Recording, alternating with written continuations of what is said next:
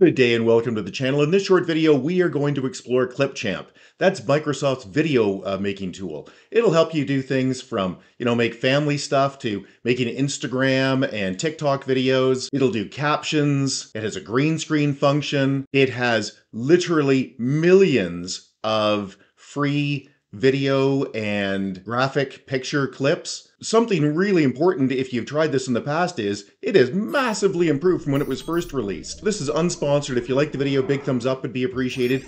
And the point of this video, yeah, we're going to show you and teach you how to do a lot of things, but really Clipchamp is so simple. It's not so much about the specific process we'll show you, it's remembering that you can do them in this tool. So don't get hung up too much on the real detail here. First thing you need to know is you don't even need to install it. You can run it straight from the web. Just go to clipchamp.com. Now, if you do that, you might think, well, that's not that way. It doesn't make a difference what hardware I'm on. If I'm on a really old computer or a really new computer, won't make any difference because it's all going to be done in the cloud.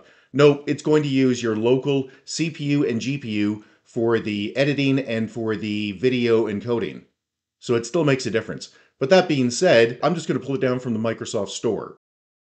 So go to the store, type in Clipchamp, and install. And from now on, you can just get to it here. Start, type Clipchamp, and there it is.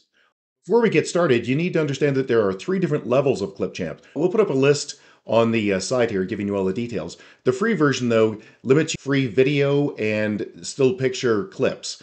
However, if you have a Microsoft 365 subscription, it'll unlock about 1 million clips. And then beyond that, there's an additional level you can get they call Clipchamp Premium.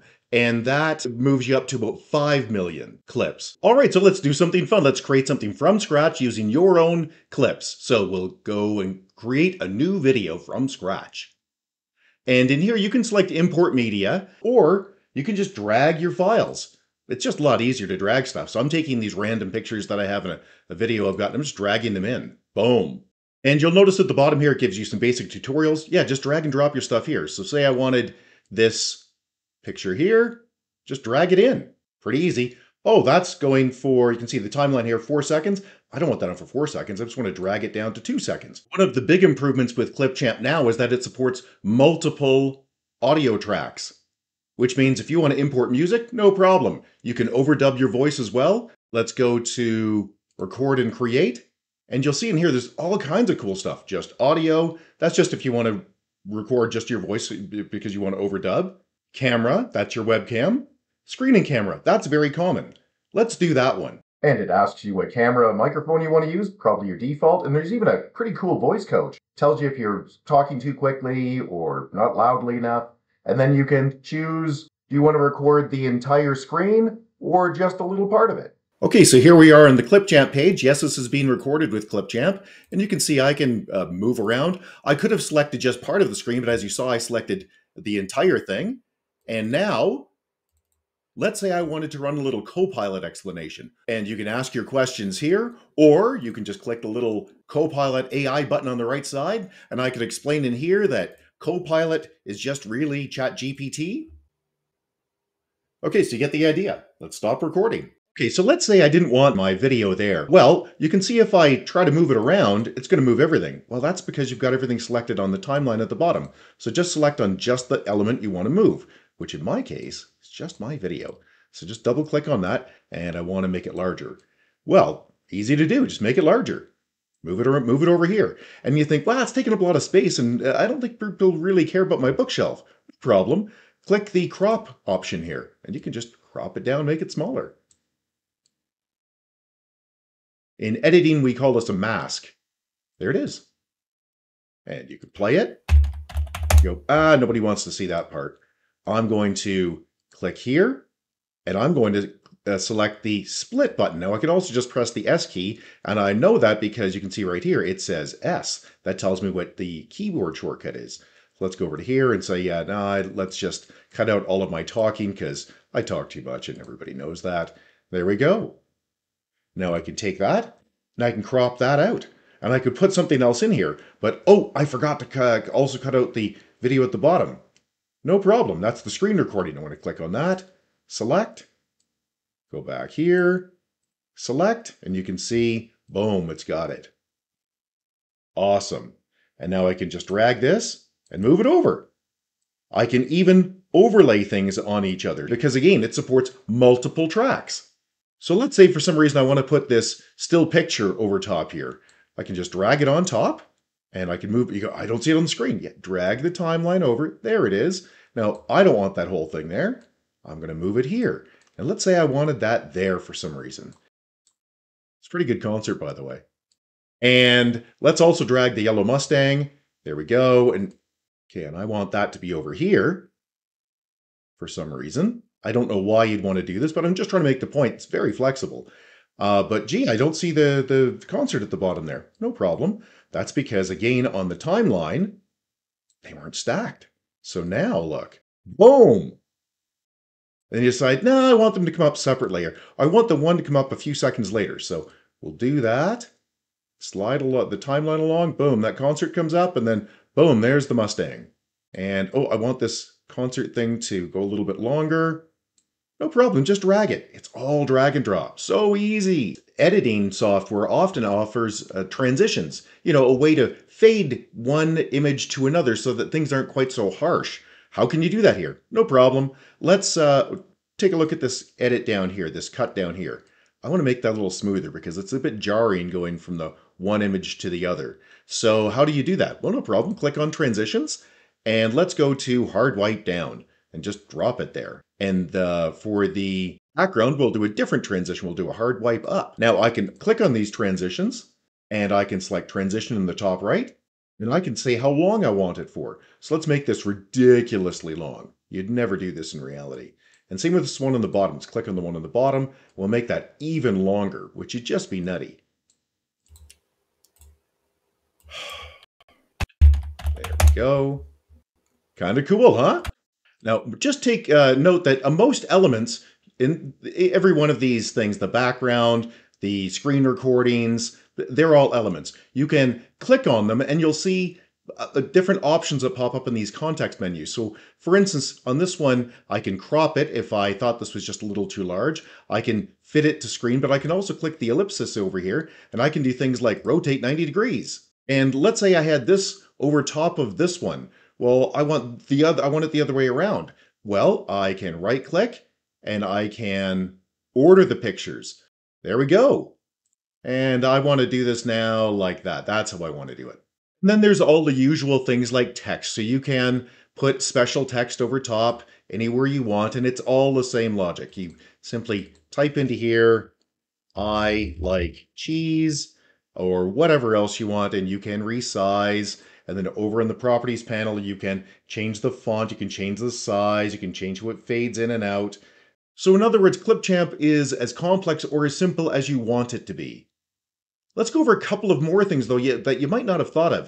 At the start, I mentioned that there are different versions of this software, the free and the two different paid versions. One of the big things that gets you in the paid versions is the content library. There's a lot of things that are included for free, but because I have signed in with my Microsoft 365 account, I have access to 4 million clips. Now, if you just want to use your own content, you don't care about this. But if you want some stock footage, stock images, stills, or videos, so let's look through here.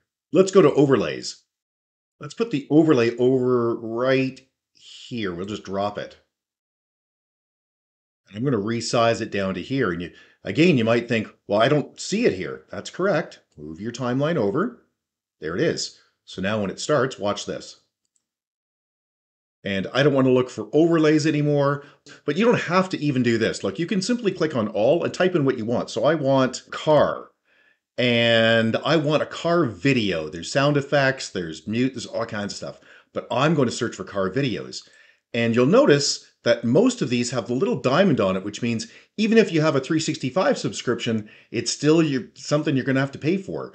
When I look through this, I see a whole lot of diamonds. I just want to see the stuff that I can actually use. I don't want to pay extra. Click the filter on the right side and select free only, and these are the ones you get for free. I can just drag it out. And again, I can make it shorter. I can crop parts of it out. Make it picture in picture. I can rotate it. I can adjust its colors.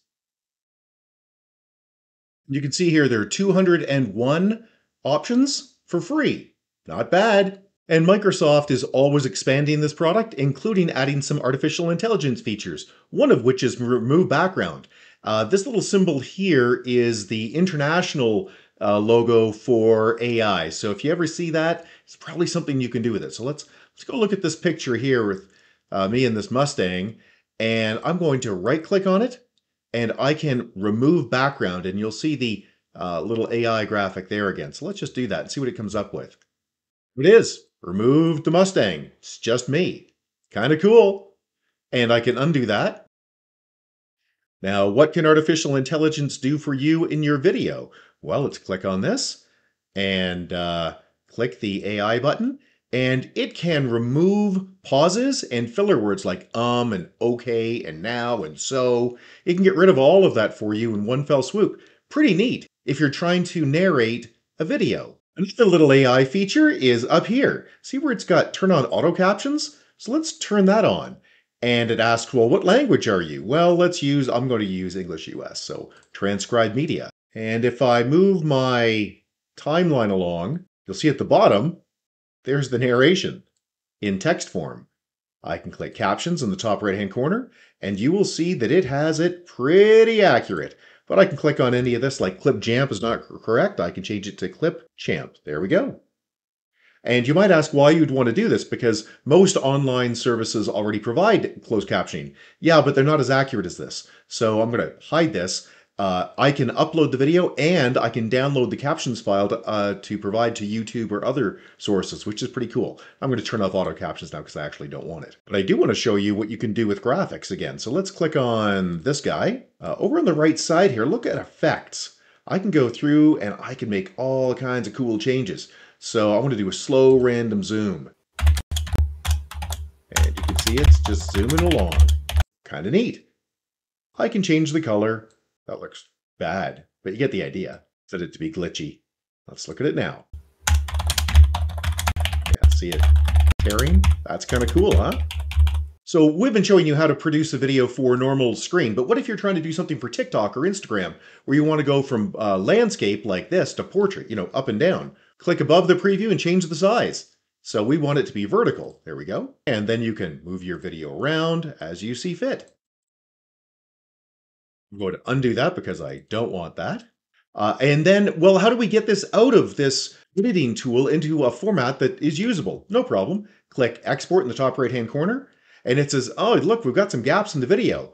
Well, let's just have it fix it. Delete the visual gaps. There we go. We don't want any visual gap between slides. Okay, great. And it's, well, what do you want to call this? I want to call this Ian Test.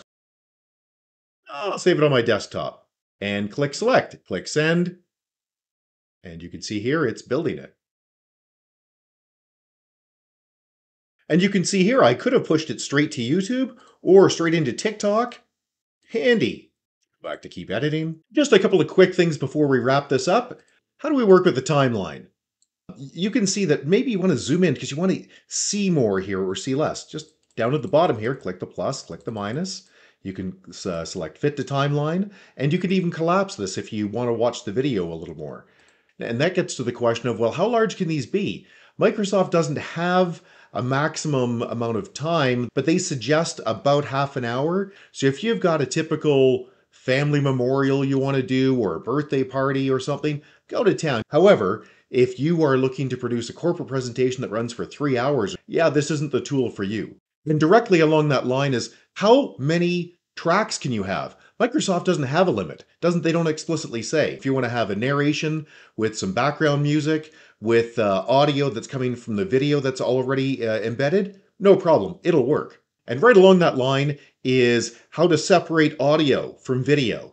Because you might want to mute just a portion or something like that. It's not hard. Now, you can see here that there's a group. It's labeled Group 1. And why is there a group here? Well, that's because you might recall we were doing a screen recording. It wants to match our narration with what's on the screen. So you have to ungroup. So just right-click and ungroup.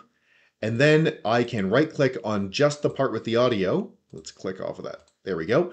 And select audio, and I can detach. And that will separate the audio and the video. Here's the audio. Then I could click on the audio, select the S for cut, Just press the S on my keyboard again, boom, and I don't want audio in there anymore. So that little chunk is gone. Maybe there was a car going by in the background or something silly like that. Hey, so now that you've gone from zero to hero, you know about 85% of the features in Microsoft Clipchamp. And you should have figured out that it's pretty awesome. It works really well. And while we've gone over an insane number of features, don't try to remember all of those things. You can figure this out on your own once you know what's possible, which is what we've tried to give you here. We'll almost certainly have another video on advanced functions shortly. But hey, if you found this video useful, a big thumbs up would be appreciated. Subscribe's always appreciated as well. And if you have any questions or concerns, you can get a hold of us directly at www.urtech, that's www.urtech.ca, or you can leave a question or comment below. And if we don't get back to you, somebody else will, because on YouTube, everybody's got an opinion. Thanks and have a great day. Bye-bye.